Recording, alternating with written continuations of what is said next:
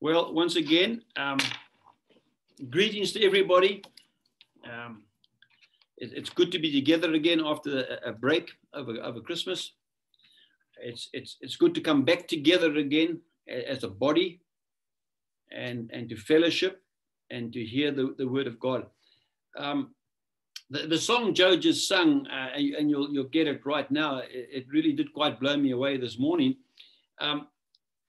My message today, brothers and sisters, to all of you, is, are you a sojourner?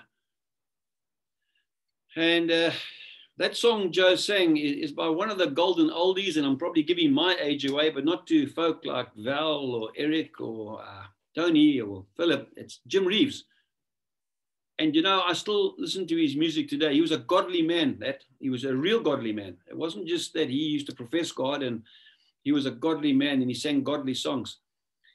But the question I'm coming back to, the message today is, are you a sojourner? Okay, so I've got a question. What is a sojourner in the Bible? Well, the answer is very clear. The term sojourner in the Bible refers to a person who is just passing through. That's where we're at. This world has been turned upside down. There's no doubt about it. And not just what's happened in the last 3-4 weeks or 3 weeks, but right from back in March last year. In fact, as I shared, Steph, earlier, I was last in Africa when I was in the middle of the Rift Valley in February last year. It's the last time I've been able to leave London, actually. But London is not my home. The UK is not my home. Africa is not my home. I love Africa. It's not my home. Because I'm just a passing through. And that's what we've got to understand at the moment of the times and the signs that we're living in, is to not look at what's happening in this. There's nothing in this world, brothers and sisters, that you should be surprised about if you know the word of God. So let's start with the word of God. And we always start with what the Lord has to share with us. Lots of scriptures. Hope you got your Bibles ready. Hope you can check up on the pastor. That's so important. Okay, turn to the book of John, please. Chapter 16, verse 33. And this is what the Lord says. This is what I love. You see, he's speaking now. And you're going to hear scriptures from Paul and John and the rest of them, but this is what the Lord is saying. These things I have spoken to you, that in me you may have peace. In the world you will have tribulation. But be of good cheer. I have overcome the world. All right, so before we go any further here, the Lord is telling us that in him we've got peace. Amen. Amen. I can't hear you guys coming back. You can lift your hands. All right. Give me a thumb. All right. That's settled. That's lovely. But he also says, you're going to have tribulations. Wow, Fergus, are we going to have one of these? No, you're not going to have one of these messages. This message, I don't bring messages like that, by the way, but I'm a watchman. And I believe in warning people. I believe in preaching the gospel in its entirety. And Jesus Christ says you're going to have tribulations. It can be health. It can be business. It can be marital issues. It can be people falling away and backslide. I don't know, whatever. We're going to have tribulations. I read something that was quite profound, that I'm not even talking about this virus that's going around. It said a virus can close the world down. Can you imagine if we have the faith of a mustard seed? What would happen?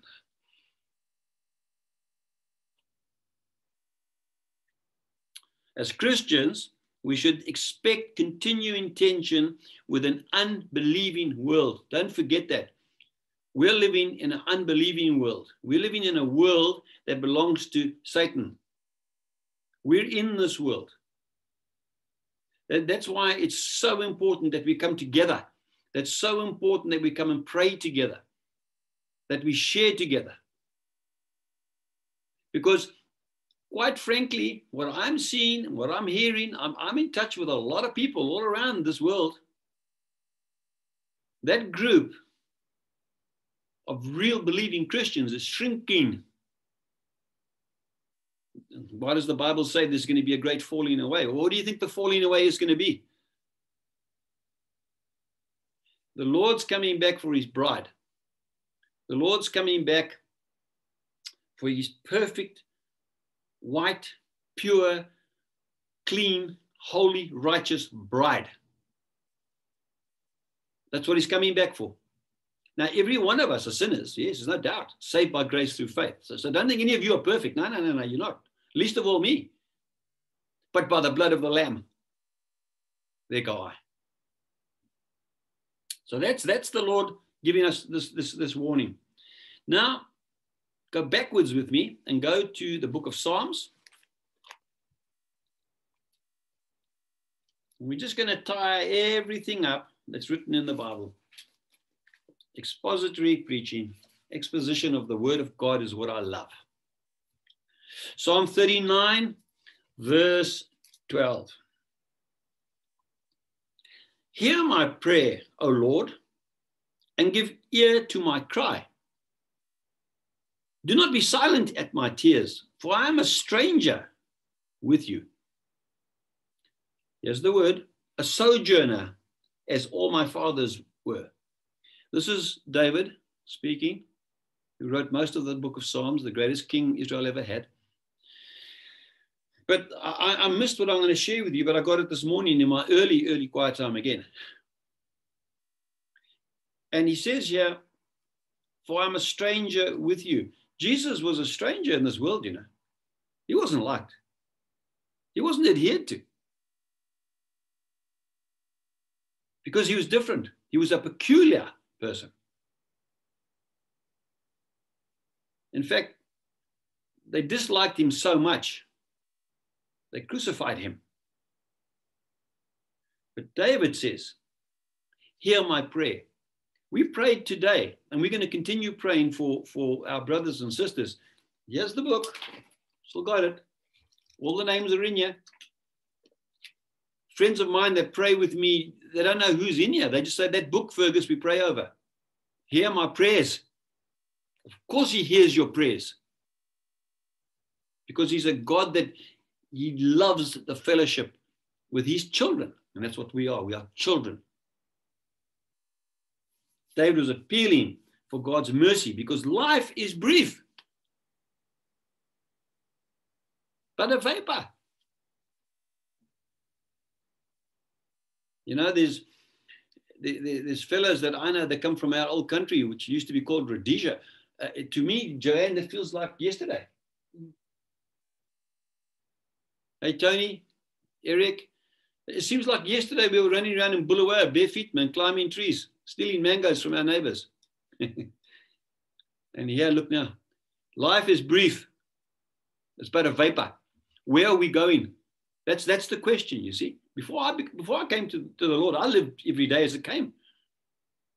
Not thinking about where I was going. Where would I end up? That's what a sojourner does. He's a traveler.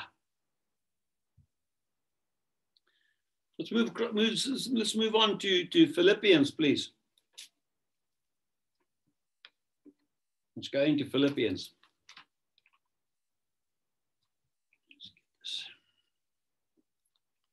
I love the book of Philippians. We're going to turn to chapter 3 and verse 20. Excuse me. The word of God. Paul is telling us, for our citizenship is in heaven, from which we also eagerly wait the Savior, the Lord Jesus Christ. Let us not be so tied to this life that we would be sorry to see the return of the Lord. Now, what am I saying here? What am I saying? I know people that are very successful in business. I know people that are phenomenal sportsmen, not just in golf. You knewies, I used to be a golf professional. I'm talking about sportsmen that play other sports, rugby, weightlifting, whatever. They're champions of the world. But we cannot get tied down with so much stuff. Like some of these billionaires and millionaires. No, Lord, hang on a sec. I want to enjoy what I've earned and done. I want the accolades of men. Just hang on. I don't want you to come just yet. What?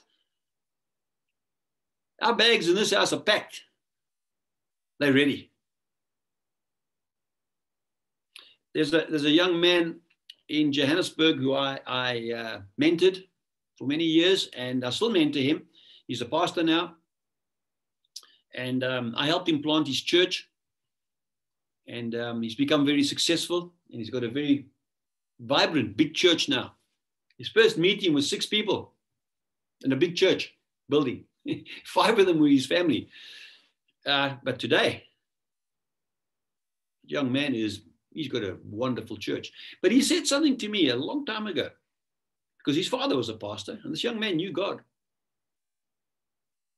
He said, Uncle Fergus, my main prayer in life is that there's nothing in this world that will keep me back from praying for the coming of the Lord.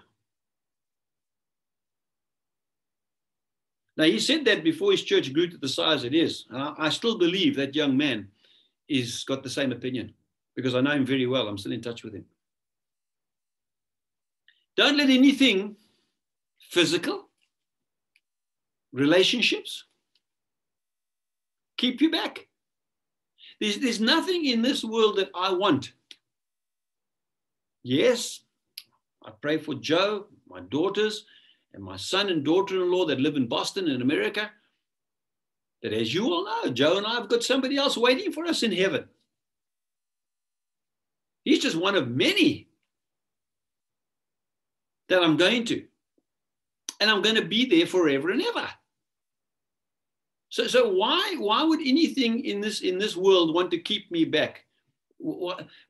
Because of my love for Africa, for my love to walk into the bush, for my the highlight of my small ministry of finding that lost tribe in the middle of the Congo Basin last year in November.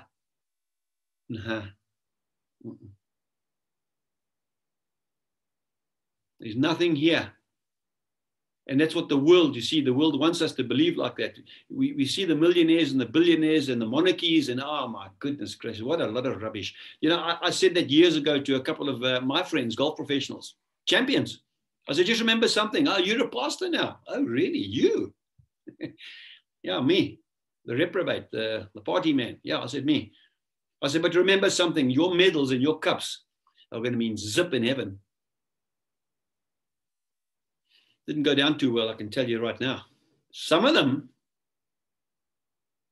are born again. Joe knows them. Some of them are still doing what they're doing, making more money, winning more trophies. Well, good luck to them. Not me. That prayer that Philip, that you prayed for this morning, all those things are childish, man. They're childish things. Yes, we've got to be good stewards. Yes, we've got to look after what we have. Yes, as farmers or as businessmen, the Lord will bless you. But why is he going to bless you? It's so that you can be a blessing to somebody else. Not that you can be a bigger, more powerful, more experienced, wealthy, 5 Mercs, 3 planes, mega churches. What's that going to do? Well, how is that possibly going to help you when that cry comes in the sky? You're not taking a thing with you as we move on. So we're moving on through this world. Relationships. Let us not be so tied to this life that we would be sorry to see the return or hear the trumpet blow. And Corinthians also speaks to us about this. Let's go to 2 Corinthians, brothers and sisters. Let's move across to 2 Corinthians. Oh, I love turning these pages. You know, I don't mind cell phones, guys. I know you youngsters are all sharp there. But me, Oh, this feels so good in my hands. 2 Corinthians chapter 5, verse 20.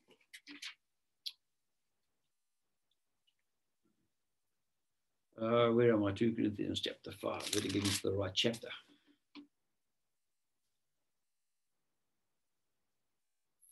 Paul speaking again. Now then, we are ambassadors for Christ, as though God were pleading through us. We implore you on Christ's behalf, be reconciled to God. Okay, so Paul's calling us ambassadors. Now, those are the ones that are born again, filled with the Holy Spirit, living still on earth. Okay, what is an ambassador? He's simply a representative on behalf of one country to another. So if Paul is calling us an ambassador here, he's talking about our country, which is not here.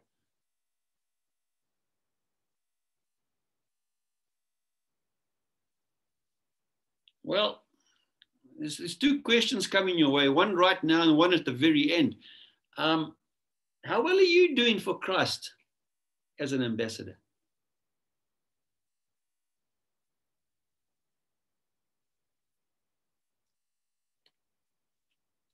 We had a lovely ministry on Friday night with a very special lady who's ministered in our church in London, and she came on with two other ladies and spoke to us. Philip brought Corinthians 13. That's the chapter of love, obviously. But how are we living as ambassadors? Are you one thing when you walk out the door? Or when you come home, you're another thing? Are you projecting this big image, or are you real?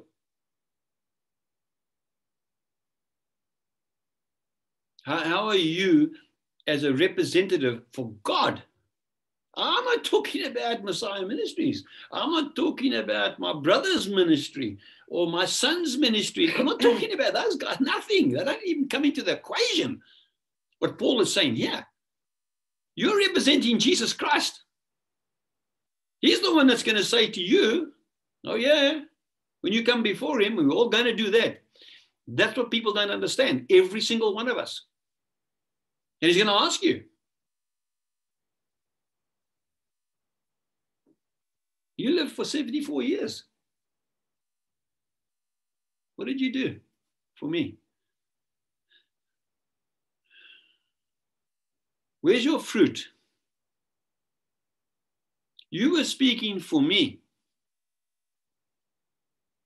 What you were saying from that pulpit or from that position in a crusade is not what I told you to say, because it's not in the Bible. It's not biblical. So where did you get that from?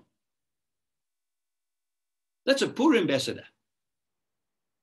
You've got to represent what the Bible says. You've got to represent what Jesus Christ teaches us. You know, in Matthew 28, 18 to 20, the Great Commission, it says, teach them all the things I taught you. Teach them all the things I taught you. Not what you think. Or some guy writes a book and he's got a revelation. Oh, really? Well, I don't know about you, brothers and sisters. I'm tired of people's revelations. Yes, there are prophets and they're true prophets. We had one on Friday night. But there's a heck of a lot of prophets walking around now with egg on their face, isn't there?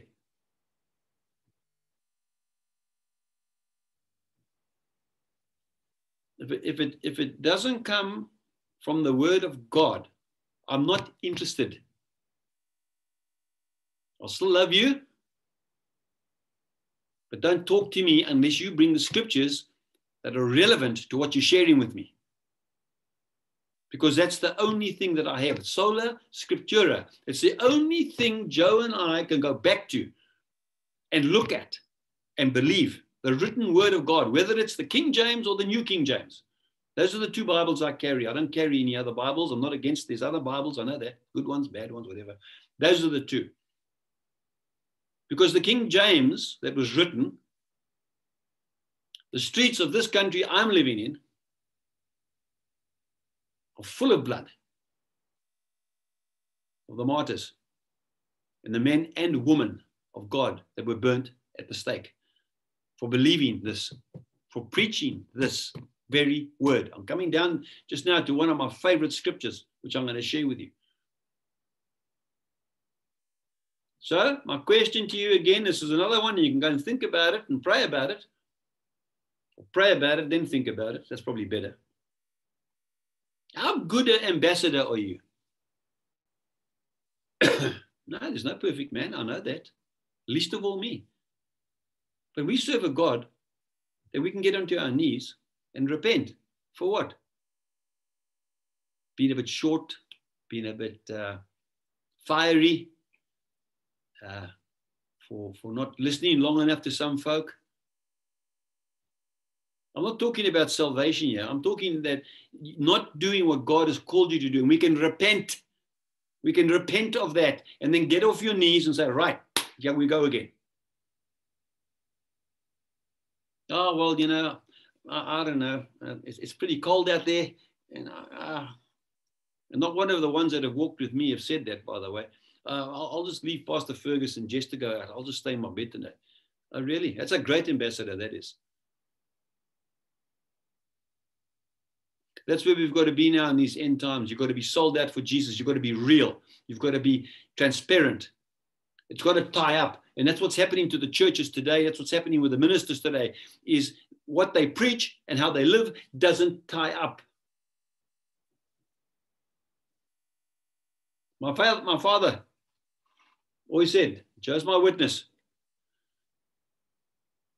that Highlander, he said, don't ask Fergus, anybody to do something you're not prepared to do. Don't ask anybody to do something that you're not prepared to do. And that's what Jesus Christ is asking us to do, is to be ambassadors for him, a real ambassador. And why does he, Joe's just whispering in my ear, why does he bother using us? He's done it all anyway, we know that. But he chooses to use people.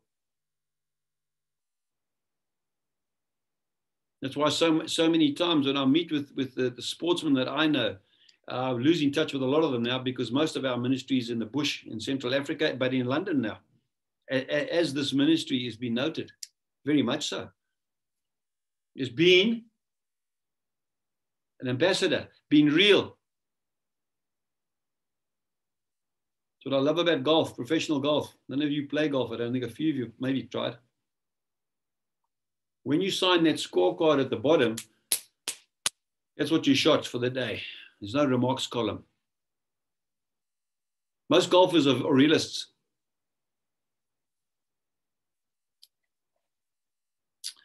Let's move along. We're moving to the end of the Bible now, because we're going to end off in the most awesome scripture in Revelation. But right now, let's go to 1 John, right at the back of the Bible. Let's turn to 1 John chapter 2. And I'm going to read from verse 15. 1 John chapter 2, where am I? 1 John chapter 2. And I'm coming down to 15. Okay. Do not love the world or the things in the world. If anyone loves the world, the love of the Father is not in him.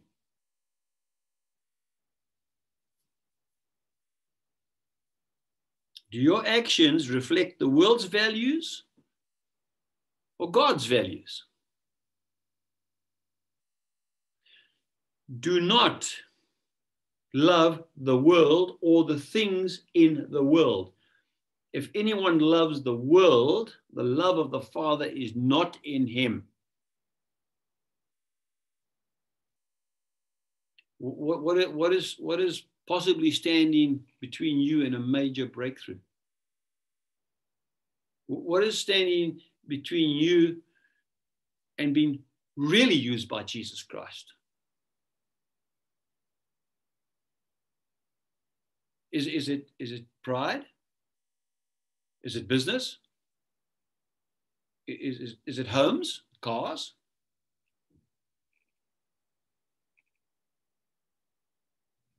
Is it your wife? Is it your husband? What's standing between you and the love of Jesus in this world? There's many things, brothers and sisters. John says also, the less of me and more of him. I don't really see that anymore with what's going on in this world, because man, it's just promotion. It's just get our name out there. Get our name out there. We're trying to reach the lost. We're trying to reach people with the word of God. We're trying to reach people, Joanne, with Jesus Christ, not Fergus Buchan, least of all him. Jeez, who the hang is he? He's just a sinner saved by grace through faith. That's all he is. That loves Jesus Christ, warts and all. But brothers and sisters, obedience is better than sacrifice. Amen? Amen? So if I'm told to go and do something, I'll do it. Here's my witness right here. My greatest critique is sitting next to me on the right-hand side. I'll do it after much prayer, fasting, breaking bread, taking counsel. Yes, because the Bible says in the counsel of many is what? Wisdom and safety. But am I going to listen to what the world tells me, or am I going to listen to what Jesus Christ is telling me?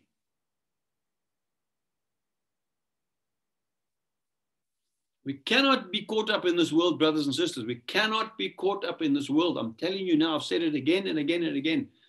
People are building kingdoms, empires. And then there are people in Africa. There are people in parts of London that are starving. But no, I'll give this much. Because let somebody else give. We had a young man that came through our ministry, got saved and born again in the Valley of the Thousand Hills, where we worked for 4 years. My son, Joanne, and myself. And I got a heartfelt plea in December. I wasn't led to answer it. And in January, last week, I said to Joe, I think we've got to help this young man. And this young man said to me, Dad, I closed 2020 in tears and despair. He says, I'm opening 2021 in joy. He said, my 4 months rent that I owed is paid for. My kids can go back to school, and I've put food on the table. And he's blessed other people. No, we're nothing special. No.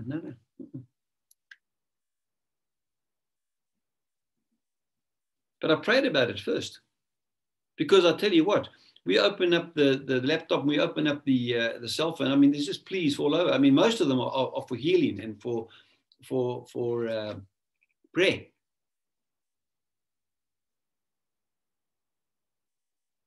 George Muller. Now you're talking about a godly man. George Muller, the orphanage man. Remember Bristol? Give me a thumbs up if you know who I'm talking about. Thank you. There, that went up very quickly, actually.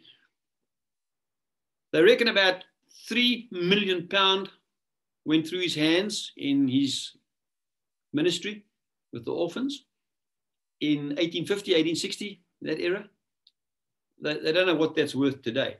When Muller died, his wife died first and he died later. They went into his bedroom and he had, I think, 2 suits, 1 pair of shoes and 2 shirts. That was his wardrobe.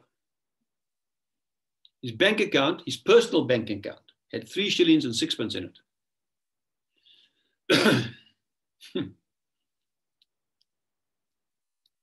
He was a sojourner. His rewards now,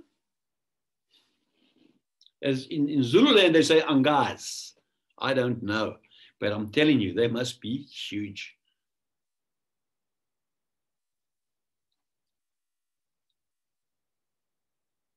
I've jumped the gun here. So we're going to go backwards now to my favorite book in the Bible. That's good. That was probably the right way to do it. Thank you, Father, for Holy Spirit, for taking me there. Go back to the book of Hebrews, please. Hebrews. Whoa, here we go. What is Hebrews known as, brothers and sisters? It's the faith book, full of faith, but it's also full of heroes.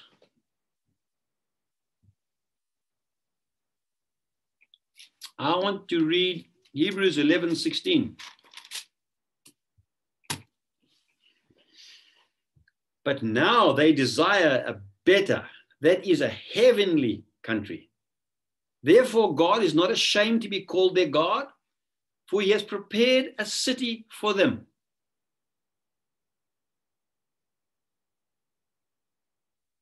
Awesome. Yeah. It is awesome. They desire a heavenly, they want a better country. They're not here, they live here. I mean, you just go across to, stay in 11, chapter 11. Let's just go across to verse 36. We're still in chapter 11. Still others had trial of mockings, scourgings, yes, and of chains and imprisonment. It gets worse. They were stoned. They were sawn in two. They were tempted, were slain with the sword. They wandered about in sheepskins and goatskins, being destitute, afflicted, and tormented. Verse 38 says, of whom the world was not worthy. Oh, Brother Buchan. Oh, well, I don't know if I can do that. Oh, okay. Well, don't do it then.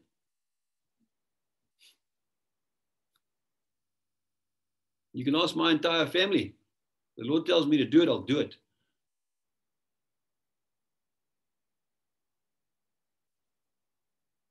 These people of faith died without receiving all that God promised. Remember that now. But never lost their vision of heaven, asterisk, a better country, a heavenly one. Take courage, brothers and sisters, when you read this.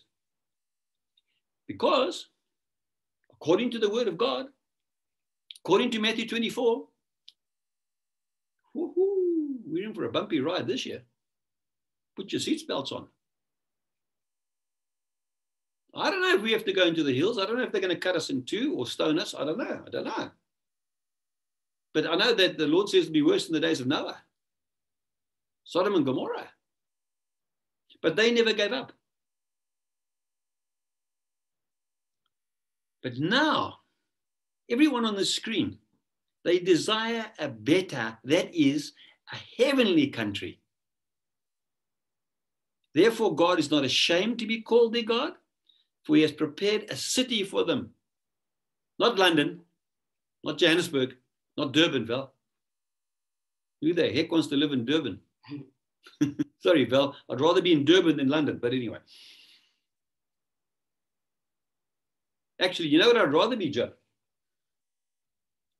In the middle of the Congo Basin, where everything I saw was planted by God. Everything I saw, including the pygmies that we found, was planted and put there by God. I never saw a fir tree. I never saw a wattle tree. Aussies, Australians. Everything that was there was there. And that pales compared to what he has prepared for us. What we are going forward for, what we are moving through for.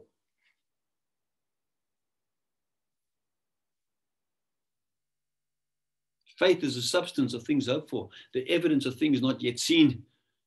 It's impossible to please him without faith. What is our faith? The faith is the heavenly country. We've got to get across the line. We've got to finish the race, brothers and sisters. We've got to get to that country, no matter what the cost. No matter what the cost, we've got to get there. where we're not ashamed of God in this world, are we? Because if you are ashamed of God in this world, the scriptures are very clear. Deny me before man, and I'll deny you before my Father, which is in heaven. That's why when you minister and you speak about what you are, tell people you serve Jesus Christ, Son of God. Jesus Christ, Son of God. Talk about God. Oh, well, you're pretty much okay. There's lots of gods in this world. Lots of religions have gods. But there's no religion where God has a son. Jesus Christ, Son of God, is who we serve. No mistaking. In closing,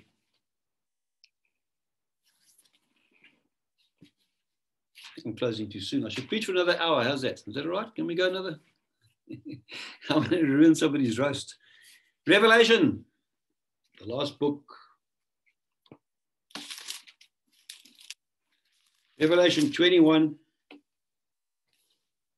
verse 3.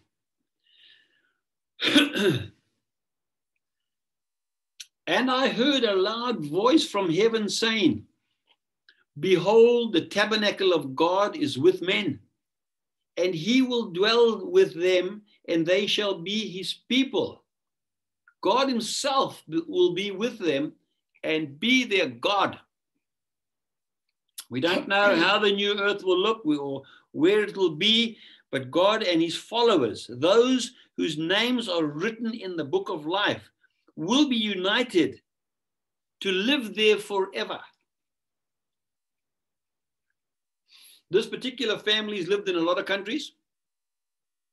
This particular family's had a lot of homes. And this ministry has traveled extensively. But at the end of my time on this earth, talking for me and Joe, Fraser, Kirsty and Sheena, Ali's already there. Ali's there. Where we go next is forever.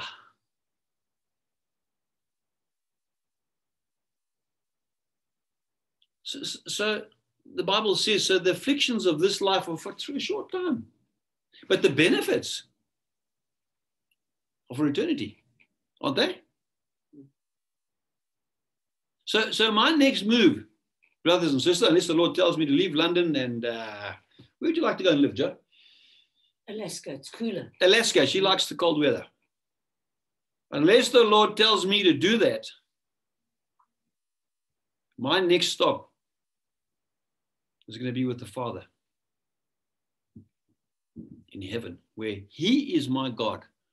And I will not be ashamed to say, I'm not ashamed to call him my God now, by the way. You can ask anybody that's on the screen that knows me. I've gotten to, yeah, anyway. And his people, which is us, will be with him. We don't have politics there. We don't have sicknesses there. We don't have kings and queens there. We have a king. A king. We don't have worship teams there because we're all going to worship. We have one language. We have one Father. Forever and ever. That's where we're moving. That's where we are going. But until we get there, what do? An apple seed. Ah, there you go. See, she knows me. My brother actually, I must speak to him about that. He stole that from me. He sent a message out this week. The great man Martin Luther, who Joe and I have studied and lived in the very country, the very province that he worked and lived. Somebody said to him, one of his scholars, Dr. Martin Luther, by the way, no dummy. What would you do if you knew for certainty tomorrow Jesus Christ is coming? He said, I'd go outside and plant an apple tree. Why? Because the Germans like apples? No. He wanted to be found working. That's where we're going to be found. We're going to be found working when he calls us. Brothers and sisters, my second, I said there was two questions, didn't I? Well, here's the second one. Will you be there?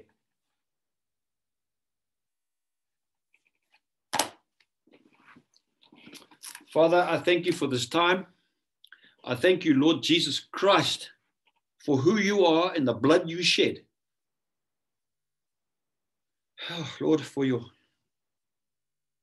pastors, for your men and women of God, for your children, for people that just pick up the Bible and just preach the Bible. People, Lord, that are not ashamed to be called children of God, the Most High, followers of the way, believers. We thank you, Lord, that we wouldn't be sidetracked or derailed on our journey, which is perilous and treacherous, like the Pilgrim's Progress. But Christian got there. Christian got there eventually. And so will we by your grace. We thank you, Lord Jesus Christ, for your blood and your love for us. And all God's people said, Amen. Amen. Thanks, Joe. Take the recording